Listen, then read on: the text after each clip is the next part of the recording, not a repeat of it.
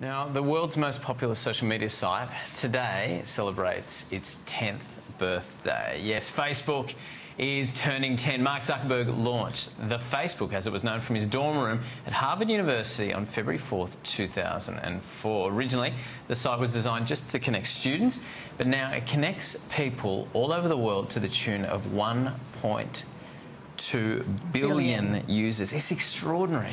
Like it or not, we can't deny the impact Facebook has had on the world and will most likely continue to have. Danielle Di-Masi joins us now. Good morning, Danielle. Good morning. Facebook really did change the world, didn't they? Hugely. It was the first time that we found ourselves sharing online and getting more and more comfortable with it. Now, we all know that the stuff that people are putting on Facebook, you're like, really? Should you be putting on there? So it's very obvious that we've come quite comfortable with sharing on there.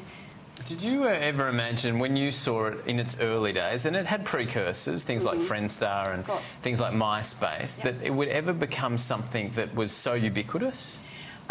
Look, we all know that as human beings we like to be where everyone else is. We want to belong, we want to do what everyone else is kind of doing. So in a sense it was, first of all, ease. Everyone else is doing it. You know, you want to be a part of, you know, keeping up with the Joneses. Oh, she's doing this on Facebook. Did you see this on Facebook? No, I didn't. So you jump on Facebook and you don't want to lose it. The biggest thing that we have seen is this whole fear of missing out that's been created. And also this whole ego that we've created online, which is something that we didn't necessarily see happening 10 years ago. For instance, people will sit outside a nice, you know, first-class business lounge or something at an airport and check in, but they're sitting outside the door. So we're creating this ego. We hear these stories all the time, you know, so we're even creating egos that we feel like we're missing out on ourselves, and it's creating this whole really interesting shift in psychology as well. Danielle, we've seen a number of people now go towards Instagram and Twitter. Do you think Facebook will still be around in 10 years? Well, Facebook bought Instagram, and for that very reason, because video and photos are so powerful there, and they were doing it so well. They did try. I'm sure people will remember, you know, taking photos with their Facebook, but it really died out. So they paid $1 billion for Instagram, and it's very nicely integrated. Twitter is about, you know, they're doing their own thing, very, very different. But as far as Facebook and celebrating their birthday and hopefully celebrating their 20 years, we will see huge changes. Now, you're a futurist, you're a lecturer, you are fascinated with how technology changes the world, but you're mostly focused on how technology changes us as people.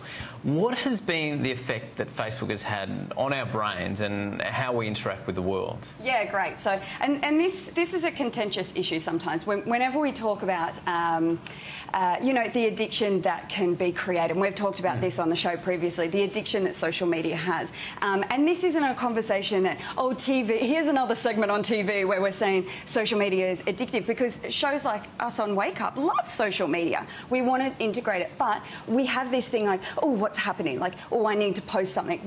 Our brains change in the way that we want to say, that will be a nice status update. Or quick, I've got to take this photo while we're sitting with friends. And this is how much it's changing. I've got to tweet this, I've got to be a part of this, like, or else you're irrelevant. If you're watching a TV show a day after, you're done. Like, you're not a part of the conversation. So that's how it's really changing us to be so reactive. Yeah, and our news on there. The thing that I don't understand, though, is people posting on their timelines to say, hey, what's the news about XYZ? I'm like, go Google it. Like, why do you want sort of second-hand news? But this is how we want it. We want news from our community. We want to be a part of it, and that's it. And so Facebook is changing that tribe. So we go there, we have to be there, we want to be there, and everything that we need is there. 10 years' time, do you think it'll still be around? Yeah, like I will be celebrating. I'll be back in my like Facebook blues again. And is that what you've done here? Facebook blue? Yeah, celebrating Facebook. And yeah. Well, I like. Yes, I like too. Good work, Danielle.